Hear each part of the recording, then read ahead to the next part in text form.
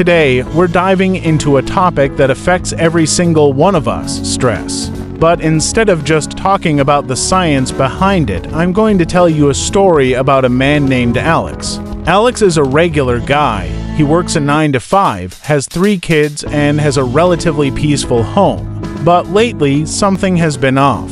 Alex used to wake up with energy, ready to take on the day. Now, he hits the snooze button on his alarm clock 3 or 4 times before dragging himself out of bed. Between having a demanding job and juggling family responsibilities, Alex feels like he's constantly running on an empty tank. He starts feeling tightness in his chest, a constant headache, and he's even having trouble sleeping. What Alex is experiencing is stress. But what exactly is stress? Let's break it down. Stress is your body's natural response to a challenge or demand. It's like an internal alarm system that's triggered when you perceive something as a threat, whether it's a work deadline or even just the thought of being late for a meeting. When Alex experiences work stress, his brain sends signals to his adrenal glands, releasing hormones like adrenaline and cortisol. These hormones prepare his body for fight or flight, a response that was super useful for our ancestors when they faced physical dangers like wild animals. But in Alex's case, no lion is chasing him down the forest. His body, however, reacts the same way, and this becomes a problem for his health. There are 2 main types of stress: acute and chronic.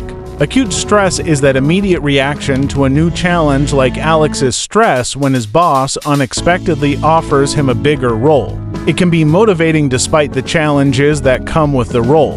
Episodic stress, which is another type, is when someone experiences acute stress frequently. Imagine if Alex is not well prepared for the role. He'd be on edge all the time, right? And then there's chronic stress. This is the kind that wears you down over time. It's like a leaky faucet that drips and drips until one day it floods the whole room. Chronic stress is what Alex might experience if he feels trapped in his job with no end in sight to the pressures he's facing. Left unchecked, stress can take a serious toll on both your mental and physical health.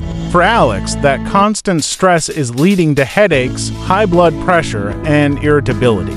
He's snapping at his kids, struggling to focus at work, and feeling exhausted all the time. Stress doesn't just affect Alex's mind, it affects his body too. Chronic stress has been linked to a variety of health issues, from heart disease to depression. It's like carrying a heavy backpack every day over time. That weight can really start to drag you down. If you found this video helpful, make sure to give it a thumbs up and subscribe to the Stress Manager for more tips on how to manage stress and lead a healthier life. Thanks for watching, and I'll see you in the next video.